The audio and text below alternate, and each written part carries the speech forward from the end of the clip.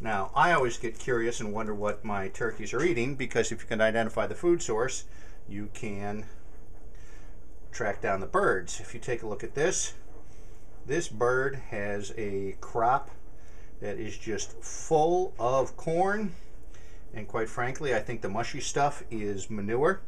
So this bird has been hitting the grain that has been put out for horses or cattle, as well as been picking through the manure piles that farmers put out, as well as you can see, there's plenty of fresh grass in there. I mean, that's a good amount of grass in that bird's crop.